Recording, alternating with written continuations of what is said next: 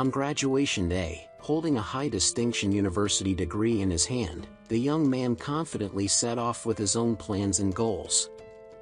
But he still ended up empty-handed after a few years of struggles and encountering many obstacles.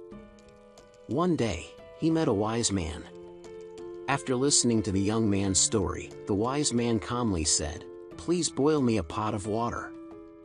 The young man saw a large pot in the corner of the house and a small stove, but there was no firewood. Therefore, he had to go outside to find firewood to burn. The young man returned with a few dry branches, but the pot was too big and filled with water. As a result, the fire went out while he was boiling the water. With no other choice, he had to go outside to find more firewood. By the time he had enough dry firewood, the water in the pot had already turned cold. Learning from the previous 2 attempts, this time he was wiser. He gathered enough firewood before starting the fire to boil the water. At this point, the wise man suddenly asked him, "What would you do if you didn't have enough firewood to boil the water?" The young man thought for a while and shook his head, saying he did not know. The wise man continued, "Why don't you pour out some water from the pot?" A series of questions appeared in my mind after reading this story. Why wasn't the water boiled? Because the pot was too full and the stove was too small, and there wasn't enough firewood to burn. Why wasn't there enough firewood?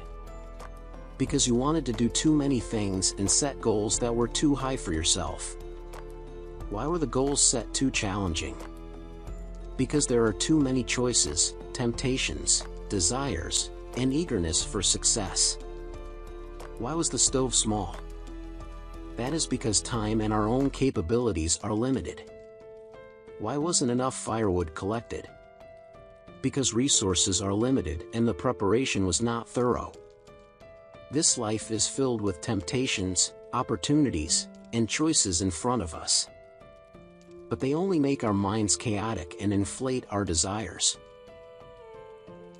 Therefore, what we have, are currently having, and want to have are just opportunities and a bit of luck, but we also can't hold on to anything.